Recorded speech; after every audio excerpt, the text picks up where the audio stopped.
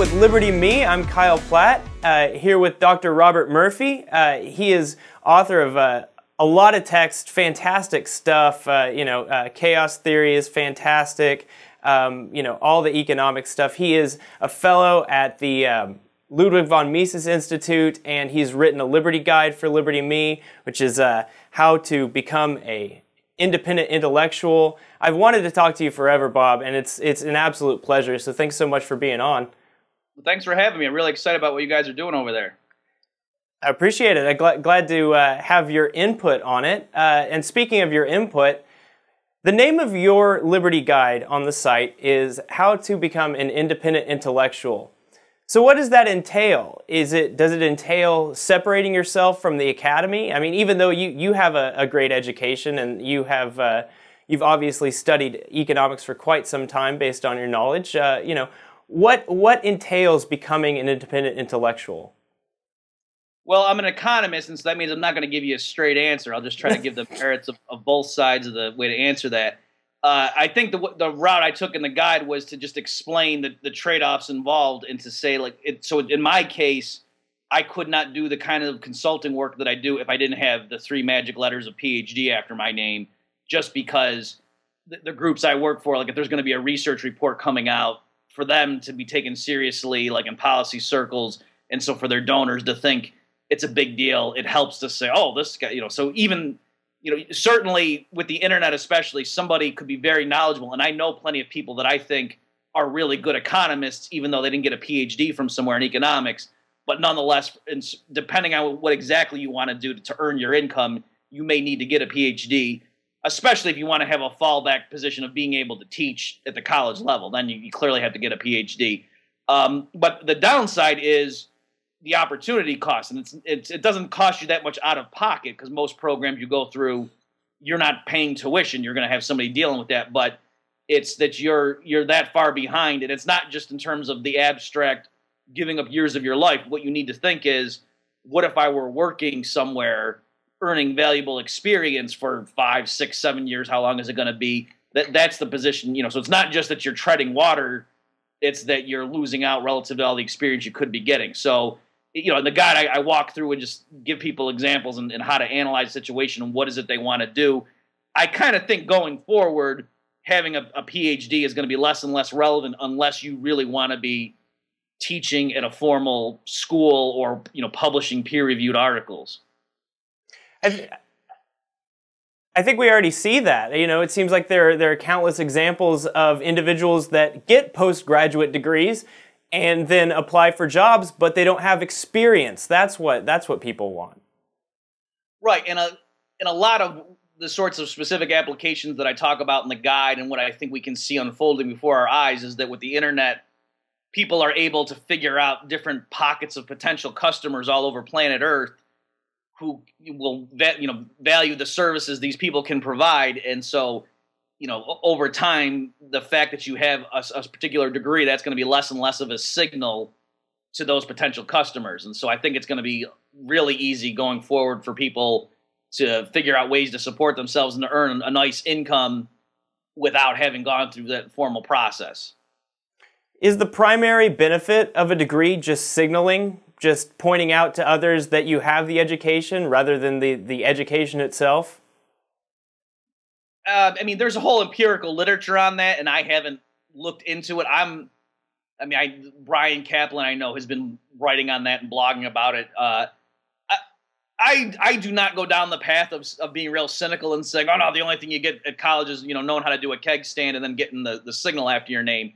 That's not where I take. I think that there is something you get from it, but it's hard to quantify. Like for me, the benefit of having gone to NYU and getting the PhD there is beyond just learning the specific Keynesian models in ways that I would not have been able to had I gone somewhere else, let alone if I had never gone to a graduate program.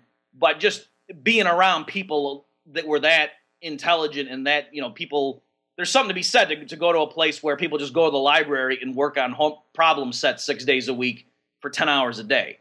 I had never I was always the best student by far growing up, and I had never needed to work that hard. And NYU really showed me that, no, I need to apply myself. And so I saw this is what I can achieve if I'm not just, intuitive and sharp and know stuff because I'm smart, intelligent, but also what if I really worked hard at this? Like it was a full-time job. What could I do? And so it was kind of like boot camp for me in that respect. So I would not have been able to do that had I just, done it myself on the internet. Sure, and I think there's something futile about the idea of changing the academy from the outside. There's a number of people that imagine that if we just ignore the kind of thought coming out of universities today, that it will go away. And in fact, I believe, and I don't know if you agree with this, we'll see, that the only way to really change the thought in the academy is within the academy. If you want to be a professor, go to school, get the degree, get in there and get your ideas out there. Because to be honest with you, there are tons of Marxist professors, there are tons of professors that are very negative toward ideas of liberty, but it generally doesn't work as a huge obstruction for people who do good work to get into the academy. I feel like for the most part, if you do good work, you can do well. Yeah, I think that's certainly true. I mean, the analogy I like to use, and I'm probably not the first one to do it, is like if you were a black person in the United States, like in the 1960s, there would certainly be institutional barriers against you, depending on if you want to go in the workforce or whatever. But just dwelling on them and saying, "Oh, I don't stand a chance. The society is really racist. I'm just mad and miserable at the world." That's not productive. That's not healthy emotionally. And so what you got to do is, okay, if you need to be twice as good a worker as the white guy in order to get promoted, well, then be twice as good of a worker. And so I think it's the same kind of thing for Austro-libertarians in academia. Yeah, it's going to be harder for them to get papers published with their perspective, that the referees are going to be really anal and nitpicky. So then, okay, go ahead and do all the stuff they say and go provide the citations, make it just, that they can't possibly disagree with you, or publish in lower ranked journals than what other people would be able to do with comparable research. So I agree with all that you can still make it and that you shouldn't. Let me put it to you like this. It has certainly changed even within my brief span, that when I was in undergrad and first getting into NYU, barely anybody even knew what Austrian economics was. And then with the crash and with Ron Paul's campaigns and so on, lots of people now know what it means. They still don't think it's true. They think it might make fun of it, but at least they know what it is. Whereas when I was first coming up through the ranks, no one even knew what it was. And so it's not the handicap in terms of if you want an academic career that it might have been in the past. And everyone's there's different benefits from everybody doing various things. So it really helps that guys like Ben Powell and Ed Stringham are out there, publishing very prestigious looking books on anarcho-capitalism with historical examples and so on, that it helps me in my more popular outreach efforts to be able to point to that stuff so that other policy wonks don't think I'm a freak, because they can be like, well, no, actually, Cambridge University Press published such and such or whatever. And so it helps to have that thing. But I also think it would be wrong if everybody who's 25 right now and interested in liberty thought, oh, I should therefore try to become a college professor. I think that would be a waste of our limited resources. Oh, God. Well, I mean, the market for postgraduate degrees is already so flooded. Yeah, that's maybe the worst idea I've ever heard. But so I could come up with some worse ones if you wanted. But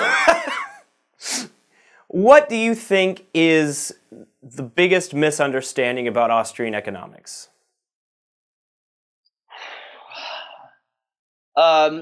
Okay, I guess it depends which groups you have in mind. I guess with general economists, I think the biggest misconception is they think that it's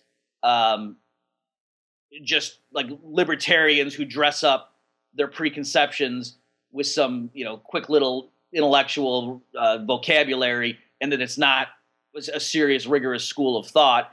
And I guess related to that, even among like libertarians, I think the misconception is they think, oh, I don't need to go study price theory, or I already know the government sucks, and I already know minimum wage laws are evil, and so I don't need to go study that kind of stuff. Or I hate the Fed anyway because it's a bunch of bankers ripping me off, so why would I need to go study Mises or Hayek? They use really big words, and that's boring. And so it's kind of related that people don't realize, no, there is this independent, objective, scientific body of thought that we call the Austrian School of Economics. And it alarms me how few really active, liberty-minded people have actually studied that in any depth. Like, I understand people not reading Human Action. That's a hard book to read, but a lot of people haven't even read Man, Economy, and State, which really you ought to read large portions of if you want to call yourself a really knowledgeable libertarian in today's world. Sure. What do you think about the claim that Austrian economics is anti-empiricism?